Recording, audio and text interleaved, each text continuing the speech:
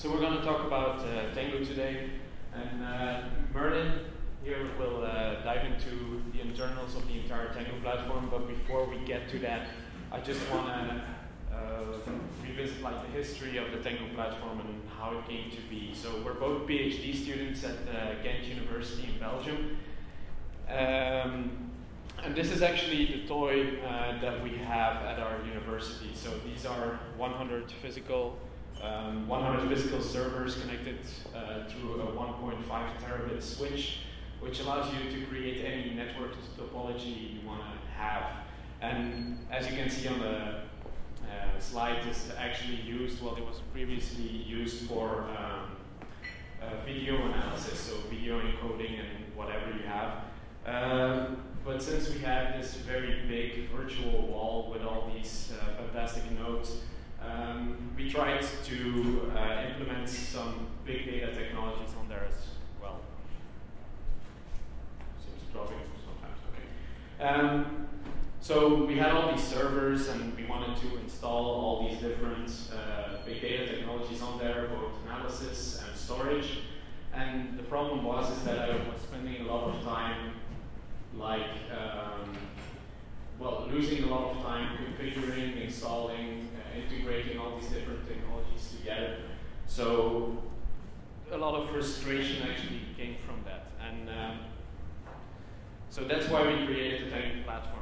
It was actually a platform for researchers to enable researchers to quickly build all these big data technologies and big data frameworks on our virtual wall infrastructure and get them to experimenting faster. So they wouldn't need to spend time configuring the entire stack, but just go ahead and experiment with their algorithms that they developed.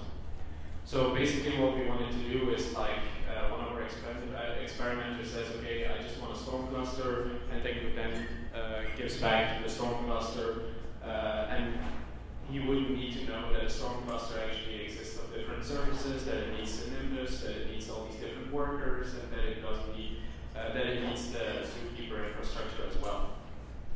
So basically what it became after being this tool for researchers is actually that we started using it for our students as well in practical exercises. So instead of teaching by the book, the students would actually be using full Hadoop deployed distributed cluster. And we actually saw the results of these students go up, and we saw that they had a better understanding of the entire thing because they had hands-on experience with all these different technologies. Now, I'll give the mic to Merlijn, and he will take a deep dive into how Tengu is actually built and how we use Juju at Ghent University more specifically to reach what we have here. Thank you. All right. So, the first issue we had with Juju is that a lot of people in our research group aren't that familiar with Linux and aren't running Linux on their laptops. So what we wanted for them is to create a really easy way for them to get started with Juju and to start deploying models. So we created the searchable. This is Juju as a service. You basically, via this web interface, you basically ask for a certain model, and in the backend, a new Juju client gets deployed. This client sets up a new Juju environment, requests all the resources, and deploys the actual model, including some nice bits, such as a VPN server that VPNs inside the network where your big data stuff is run.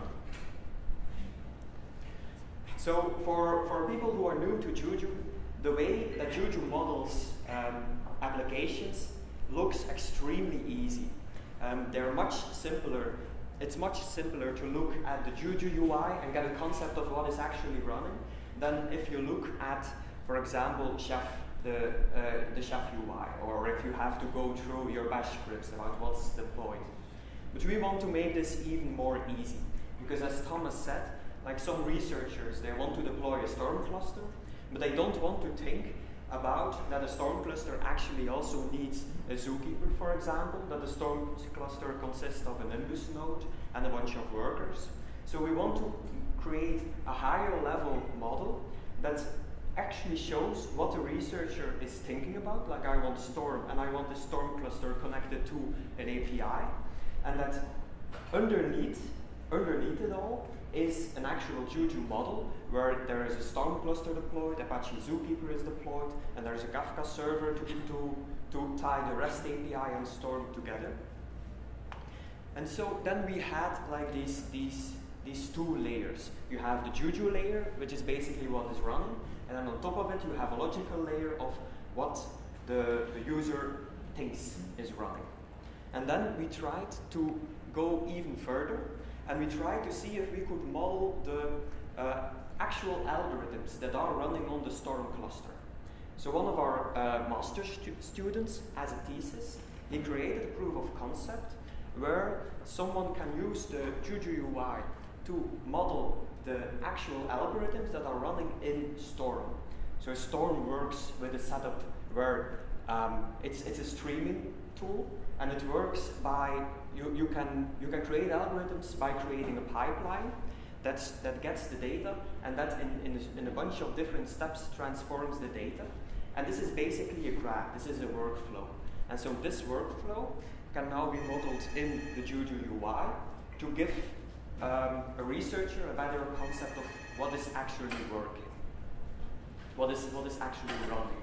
So then we have basically three layers. You have the operational layer, you have the algorithm layer, you have the connection between the algorithms and the operational layer. Because, for example, a certain step in your algorithm is that the data is stored in MongoDB, and your algorithm has to know what the IP address is of MongoDB. So we use the Juju relationships to create a relationship between your algorithm and the database itself. And then you have the third layer, which is the logical layer on top of it, which is what the researchers think about. Storm is there, and it's running, and it's connected to MongoDB. So of course, this Sojobo, Juju as a service, we charmed everything. Everything is running on Juju, and is actually using a lot of the actual grunt work is done by Juju. For example, creating a new model is actually creating a new charm, and this charm in the backend will create a new model, so that our layer is a very thin layer on top of it. So the next thing we created was a Hauchiwa. Again, as I said, a lot of researchers are not using Linux and are not so proficient with Linux. So installing a Juju client can be quite a challenge for them. So we created a Juju client in the cloud. If a user requests a model, a Juju client is deployed. This client is connected to the actual environment, and a lot of extra tools are installed. For example, the Juju plugins, such as DHX, which is a Juju plugin that makes it very easy to collaborate on a Juju environment. And so now the users only have to, most of the users are using Windows, so the users only have to install PuTTY and SSH into this box, and then they can use all the tools. So now you have to know the servers that Thomas was talking about. This is all part of a Fat for Fire project. This is a project that combines a lot of different testbeds from all over the world into, one big super testbed. There is a Fat for Fire API. That's a standardized API to ask resources from these testbeds. And it's possible to create one big experiment with resources over all these testbeds. So that part of your servers are, for example, in America, part of your servers are in Europe, part of them are in Asia, and these are all connected. So using this project, you can, for example, do tests about a global ISP. You can emulate that you are a global ISP and do tests. For example, develop algorithms for that. But the issue is that these testbeds are not officially supported in Juju. These testbeds are all to request resources. You have to use a very over-engineered Java library. So it was not easy to integrate it into the Juju core. So what we did was we created extra tools in our Qrama that leverage the Juju manual provider and that use the manual provider to create Juju experiments on these test beds. So what is happening is that when a Qrama gets a request to create a model, it actually first calls rest2jfat tool, which can talk to these fat4fire test beds. It requests the resources, but then it has the resources, but these resources are a little bit different from what Juju actually, from what Juju expects. So we first have to install a bunch of stuff on these servers so that they are in a way that Juju is supported on them. And so what we have to do is install a bunch of software on a bunch of servers. So what better way to do that than to use Juju? But then we have the problem that some of these services are not supported from the start of it.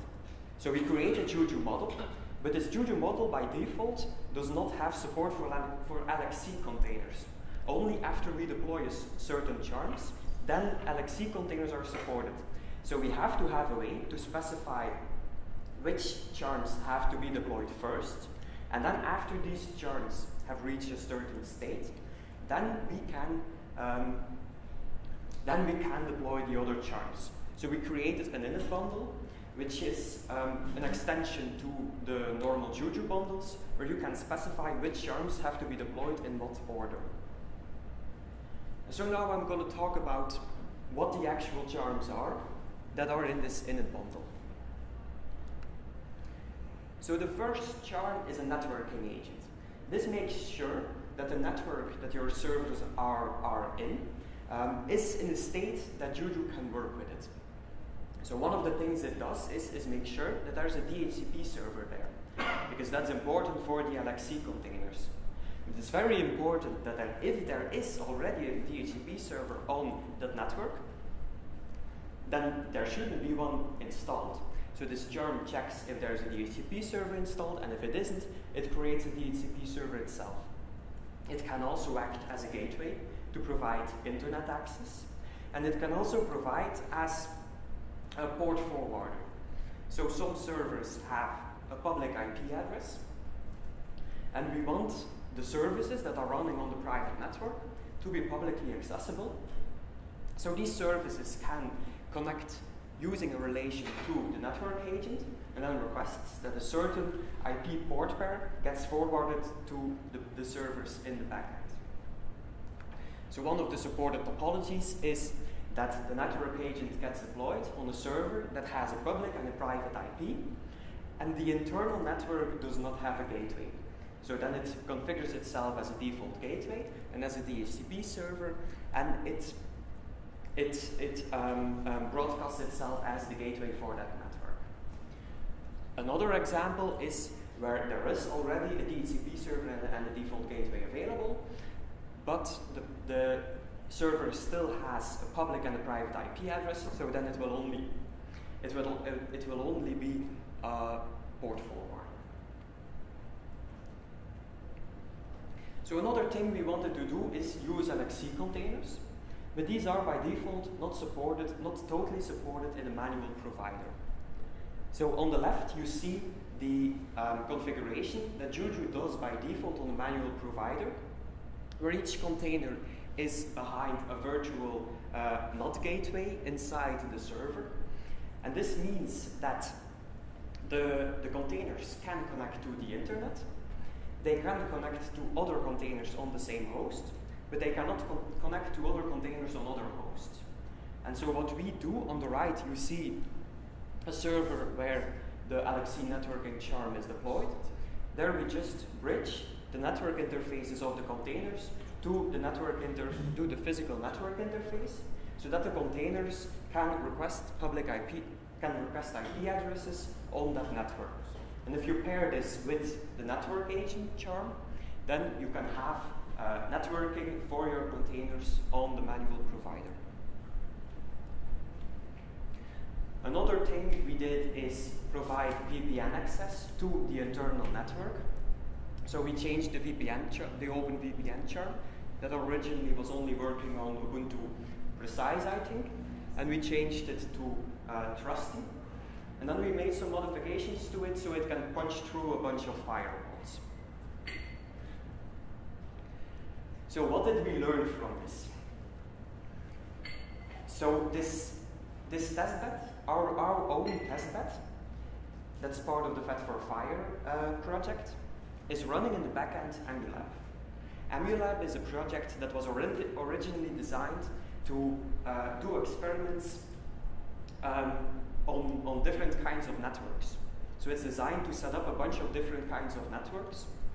It can, for example, set up 4G links between certain servers. It can then change the latency between these 4G links. There are special kinds of boxes that can be used to create interference in these networks. And Emulab can work with all that. But Emulab was not built to be a cloud scheduler. So, for example, one of the problems we have with this is that if we request a burst of machines to Emulab, then it has a certain chance to make scheduling conflicts and to crash. And so that's a problem, because what we want to do is we don't care about all these fancy network setups. We only want to use servers. So what we are now doing is we're changing from the Emulab backend to MAS. But then, of course, our research group, the largest part of our research group, is still around networking. So this Emulab infrastructure has to stay there. So what we're doing now is we're creating a way for machines to be to take machines out of the pool of machines managed by Emulab and to put them in the pool of machines managed by MAS. So that's one of the things we're working on now. So basically, snowflakes are not good. One of the biggest problems that we had is that on one side, the way that we are using Juju is a way that Juju is not tested a lot. So we are finding a lot of bugs that are, with the help of the Juju team, are being fixed. But the issue is that we are losing some time trying to fix these bugs, while we actually just want to deploy the services. And then we also had a problem that because of the specifics of our infrastructure, our environments, our Juju environments, were also quite specific, so that some of the charms were also failing. One of the issues we had, for example, is that the host names of our servers are not resolvable, neither from the host itself or from another host. But a lot of Java tools want to use the host name to connect to other services. So what we had to do is put patches in a lot of charms so that the host names get distributed so that they start to be resolvable. These fixes were very easy and they've been accepted upstream. It was very easy to do that. But the issue is that every time when we want to use a new charm, we come up to an issue where this charm does not work in our infrastructure, and that's mostly because our infrastructure is such a special snowflake. So that's why we're now going to MAS to remove that special snowflake, to get to a system that's a lot more standard and that's a lot more tested, and so that we can just use software from upstream without having to patch everything. So where is Tengu used? One of the examples where Tengu is used for the moment is the City of Things project in Antwerp in Belgium. This project is trying to create a smart city, to change Antwerp into a smart city by deploying a bunch of sensors all over the city that measure, for example, how many people are passing by, what the temperature is, what the humidity is, what the quality of the air is. And all these sensors all over the city are sending this data to one platform. And in this one platform, we aggregate the data. And in the first round of the project, we create an API, a simple API that people can use to do things with this data. So the idea is that we make it as easy as possible to get as much information as possible about the city, so that people can start to figure out what can we do exactly with the city. People can start creating applications that use this data to do cool things for the city. So this is the backend. Of course, it's all managed by Juju. And what you have to know is that the City of Things project is a collaboration between a bunch of different research groups and a bunch of different industry organizations.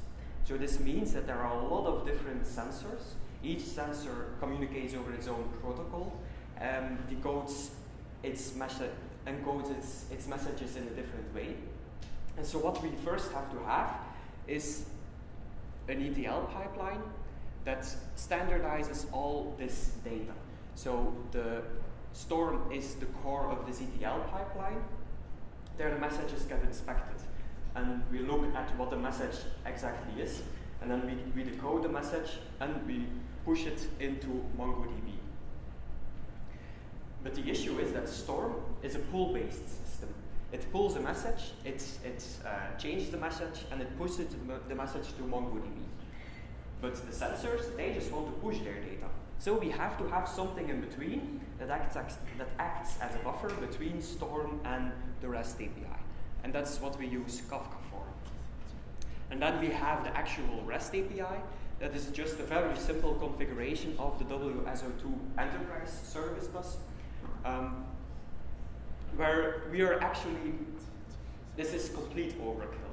Like in the next iteration, we are going to change this component to something that's a lot more simple, because for what we are actually using the enterprise service bus, this is quite overkill.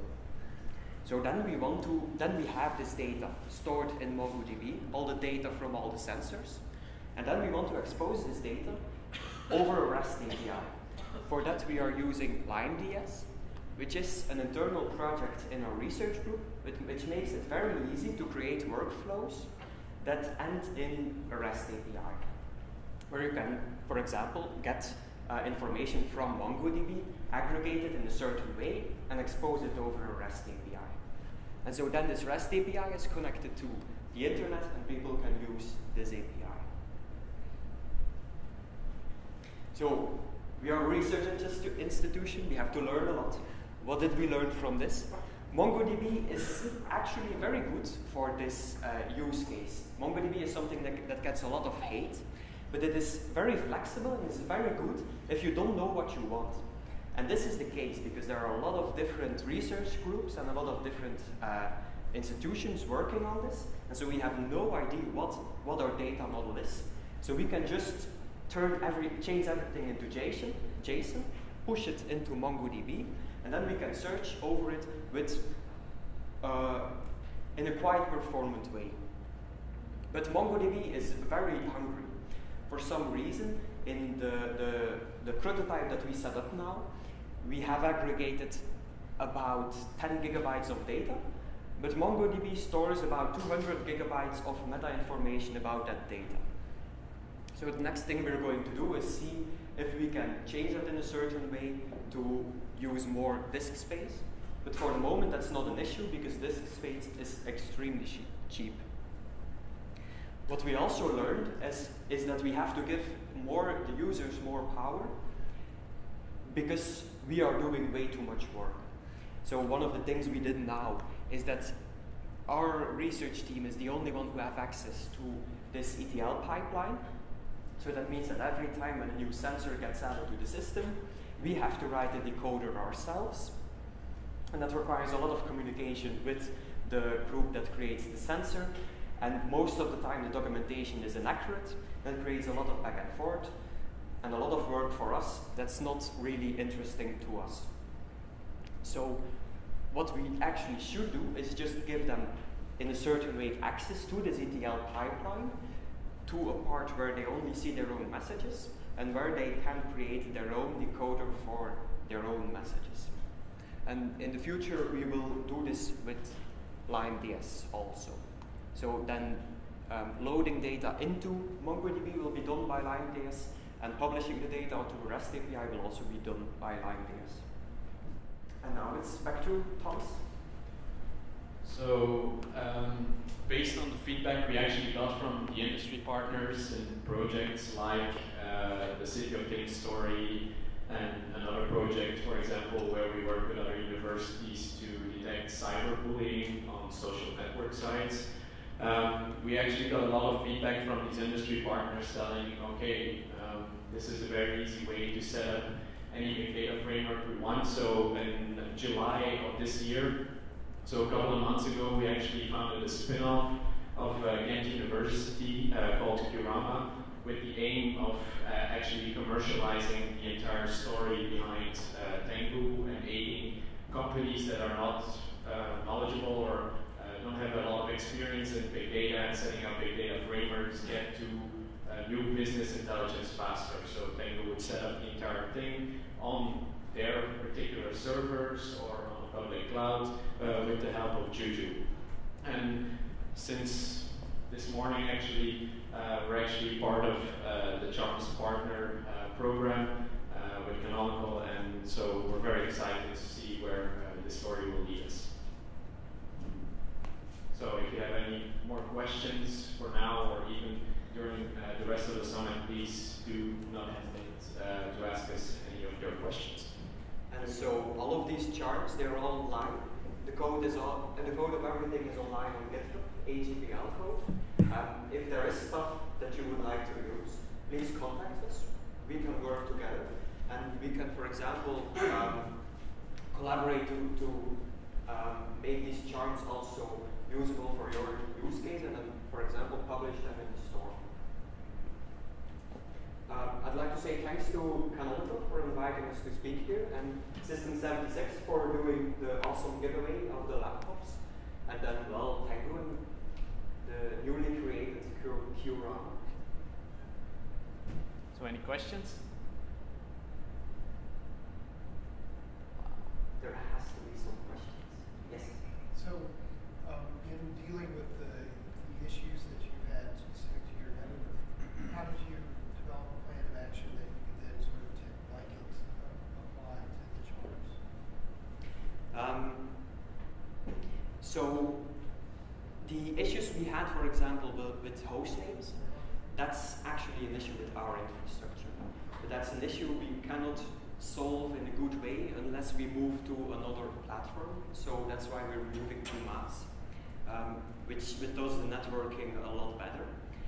And then certain issues are specific to our use case.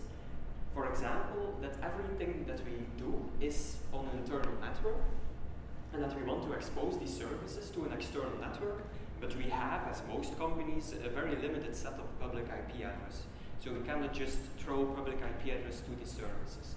And so that's why we created, for example, the network agent chart to work with these issues that were specific to our use case, but were not really bugs of the underlying system. Okay, so then you had an intermediate step there that sort of buffers the issue from the actual charts that you wanted to reduce. Well, we solved the issue in the model, because the model itself is different. Like the way we use the services, the fact that this Hadoop cluster is not publicly accessible, it's actually something that's specific to the model. And so that's why we added a chart, so we can change the model to accommodate our use case. So the Juju is aware of the stuff that we do in order to make it work for us. Is that an answer to the question?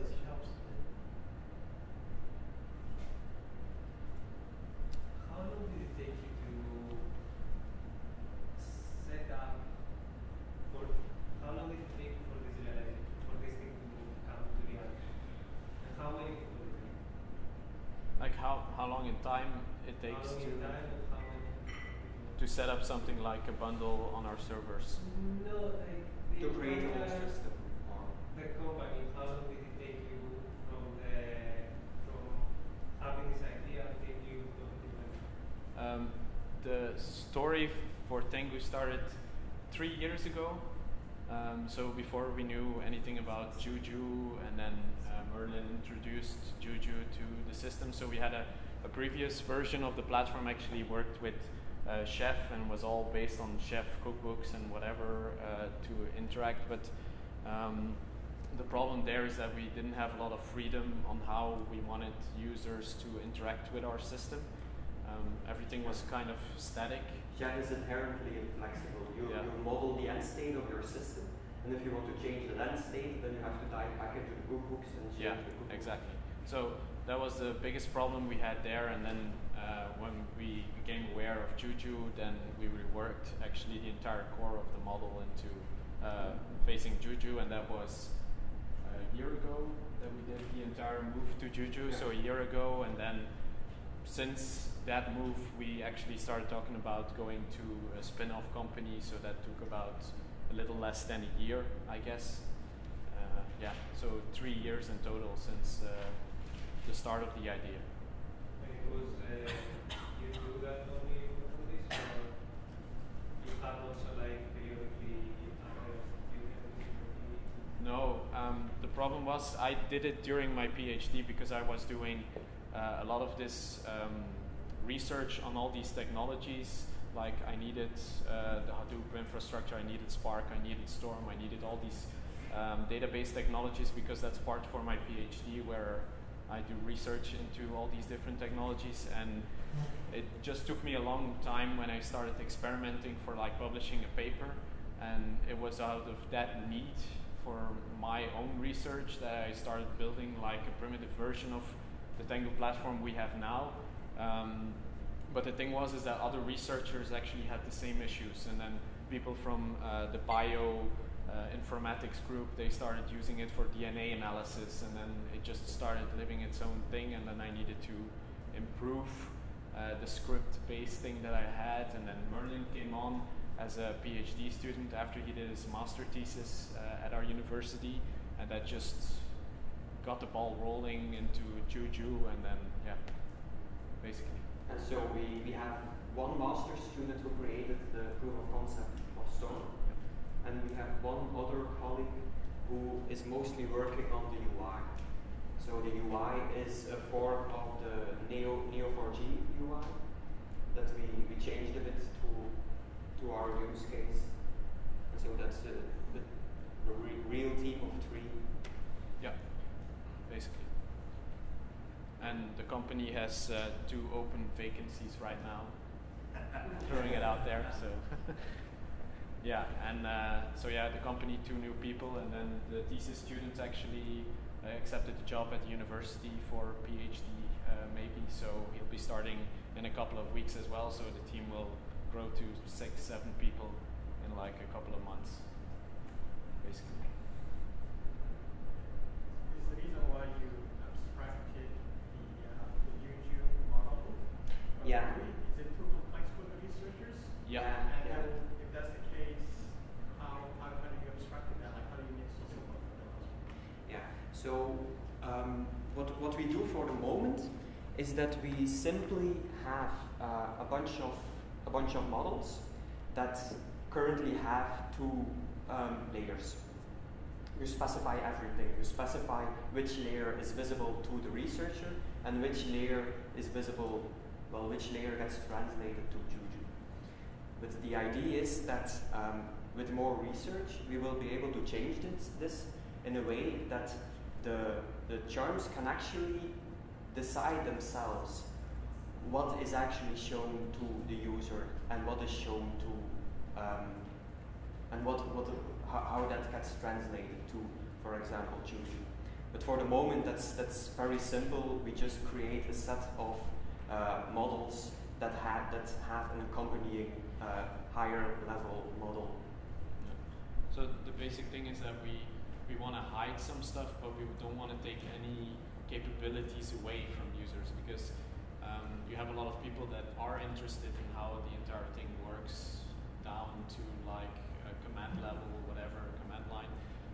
So it's actually like the different job description of like having a data scientist focused on developing algorithms, business intelligence, what have you, and the data engineer, the guy that actually sets up the entire framework, and it's like the data engineer can do his job much faster, and the data scientist doesn't have to deal with all the stuff that's needed. So we want to bring those two a little bit closer together.